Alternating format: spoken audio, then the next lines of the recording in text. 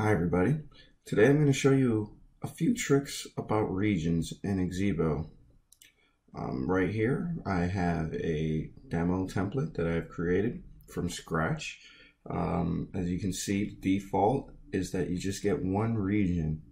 The way that I like to explain regions to people is that we can break our layout into different regions, and each region should be for, let's say, a piece of content. So one region can be showing a web page, another region can be showing images, another one could be a ticker. So what I'm going to do is I'm going to go first into the background, and I'm going to select a background image that actually already breaks up our layout into a few regions. So this has two regions. We're going to do that.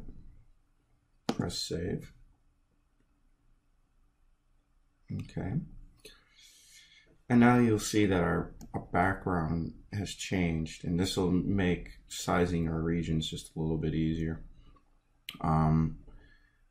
You'll notice that our regions can be resized. If I select the corner of this region and resize that, I can make it to whatever size I want, and then I can move it to wherever I want. So I'm going to put this on the black side, and then I'm going to pretty much make this one region.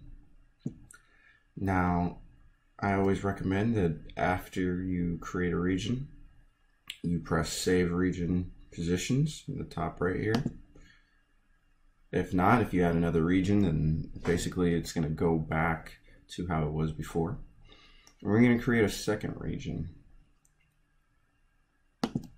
We're going to put it on this paste colored region here. All right, so I'm going to move that over here and then make this the size of that region. And then I'm going to save region positions again. Now, basically, each region has a timeline, and we can add our media as we feel fit. So what I'm going to do in this region with the black area, I'm going to go ahead and I'm going to edit the timeline. And I'm going to put just an image, right? I'm going to pull something from our library here. Let's see what we got. Let's do a skyline picture here. Just save. And of course, we can add multiple things to this regional timeline here. But just for now, we're just going to add one image, and we're going to save it.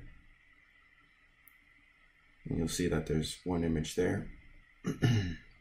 And for this region, we'll go ahead and edit the timeline again. And I think maybe this time we'll just add a clock, an analog clock, maybe with a dark theme. Click save. Save again. And now we have a clock. So basically what I've shown you is how you can create multiple regions, right? How you can resize them.